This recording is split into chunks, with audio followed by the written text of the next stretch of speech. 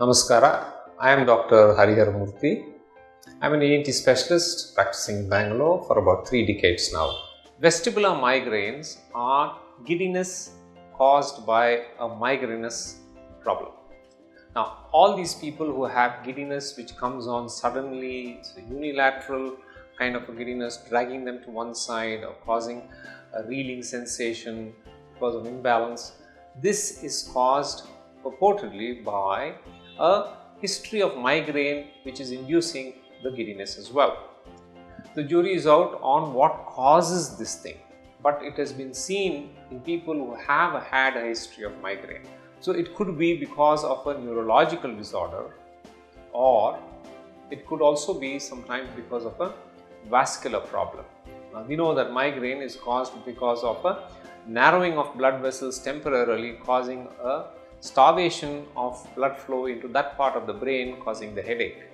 The headache is basically caused because of an increase in pressure within the skull in that particular area, which is why they have a pressure and headache.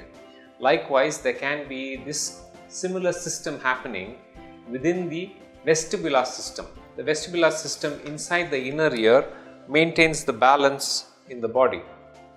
Now, these people can also complain of tinnitus or loss of hearing, fullness in the ear, because the balance organ system is connected to the hearing system, which is the cochlea.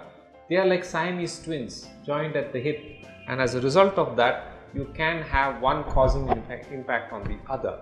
So migraine in this case is the causative factor, and that being the case, we have to treat the patient accordingly with something to sedate the vestibular system, reducing the symptoms which are there. Since we are not pretty sure about what is causing the problem, we will have to treat it symptomatically and the surrounding factors that may be associated with the migraine.